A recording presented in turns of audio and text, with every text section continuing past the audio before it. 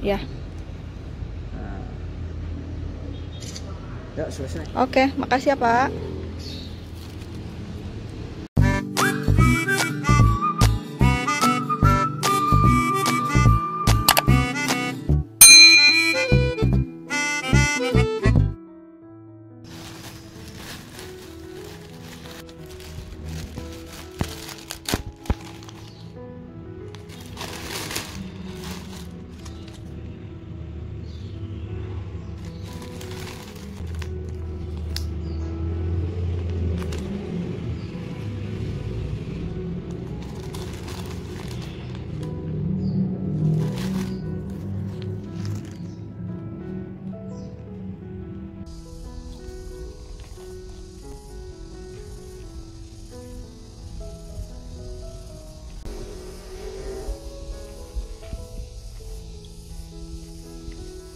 So teman-teman, jadi aku udah angetin ini. Nah, ini tuna jerit. Nih. Terus di sini tunjang mercon. Dan satu lagi jambal asin pete. Literally yang ini sih yang paling aku pengen cobain ya. Ini yang bikin aku penasaran banget ya ini. Kayaknya bener-bener gurih banget ya. Oke, so sekarang langsung aja kita cobain satu persatu gimana sih rasanya Bensunda Express ini. Oke, ini aku udah ada nasi panas ya, mantap. Kelihatan gak sih? Ini masih keluar asap nih. Nah, udah kelihatan ya. Alright.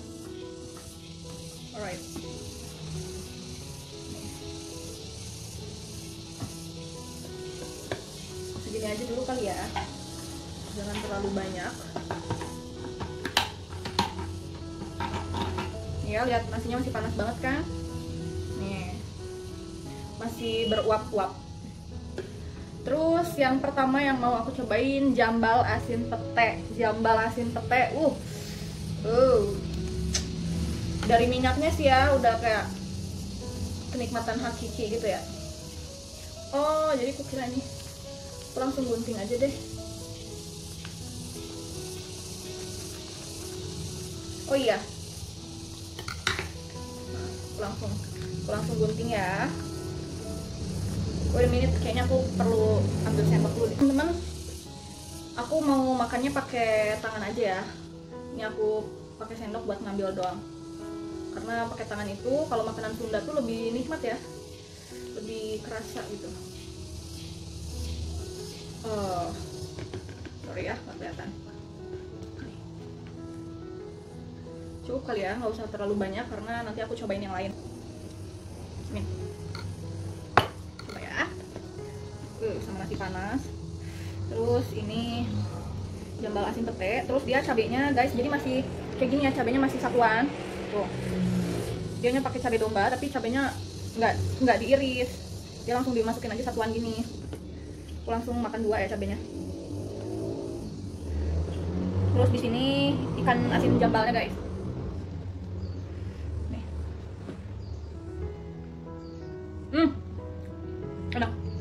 Enak banget. Pedas. Dia bumbunya dominan ke ini ya, ke manis ya. Tapi dia jadi pas karena kan asin jambalnya itu udah asin ya. Terus untuk bumbunya pedas. Ada asam-asam dikit dari tomat.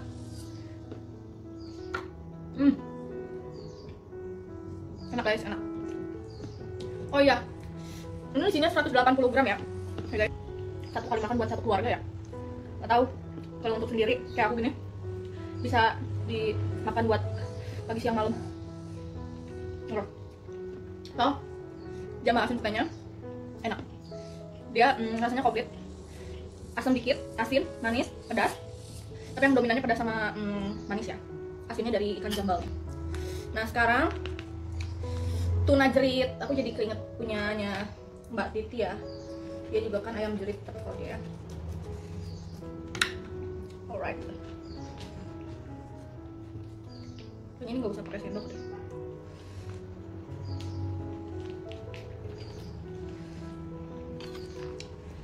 Wow. Kalau kalian pengen tahu kayak gimana teksturnya kayak gini ya. Jadi ini tuh kayak Aduh, pasti satu gigitan itu udah include sama mana ya?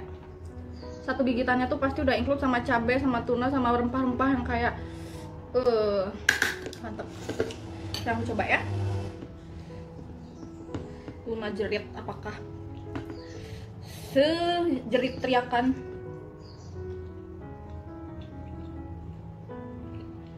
Enak. Ternyata ini lebih enak deh. Lebih enak dari jambal. Padahal aku bener-bener curiousnya banget sama yang jambal ya. Tapi ternyata ini lebih enak.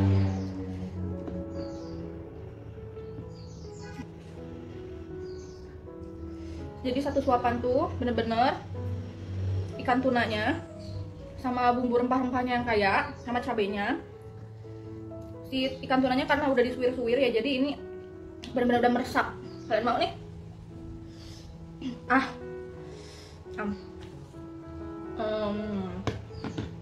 Enak.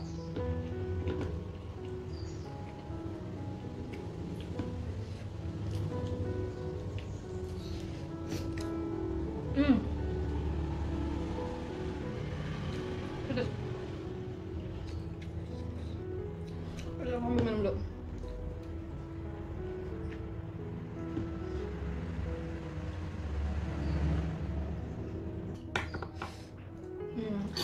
Tunjang mercon.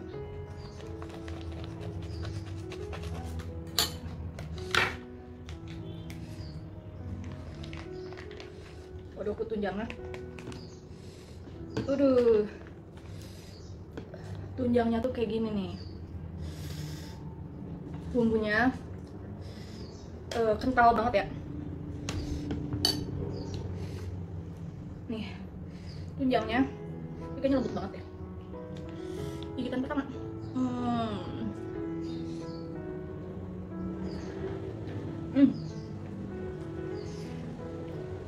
Semuanya serba pedas.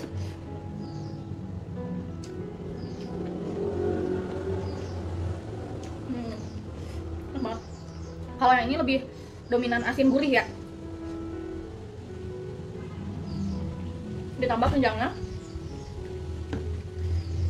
kenyal-kenyal tapi dia lembut banget. Lembut banget, pas banget, enak banget sama nasi panas. Habis guys, sekarang aku udah kenyang dan ini sisanya banyak banget. Ini buat nanti aku makan malam ya. Nih rasanya jadi enak banget, jadi bumbunya kayak oke, jadi sekarang aku udah habis, udah kenyang, udah coba ketiga-tiganya. Overall semuanya rasanya enak.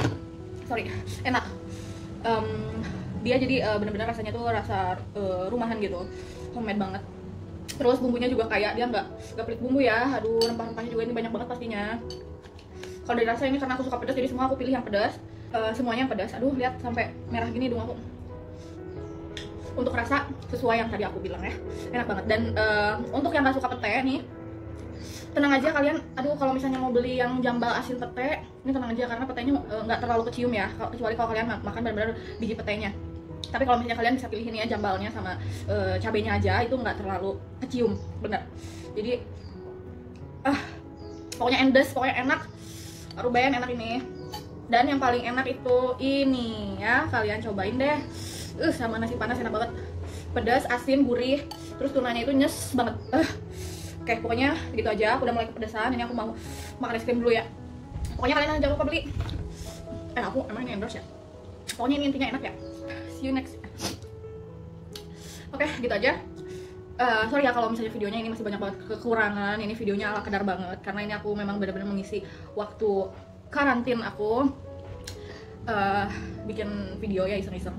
Tapi kalau misalnya kalian suka sama video-video aku, jangan lupa kasih like, kasih komen, dan jangan lupa paling penting di subscribe. Kalau kalian ada kritik, saran, atau masukan, kalian bisa tulis di kolom komentar. Biasanya itu nanti aku baca-bacain. Atau kalian juga bisa request nih, kasih ide harus bikin video apa lagi aku.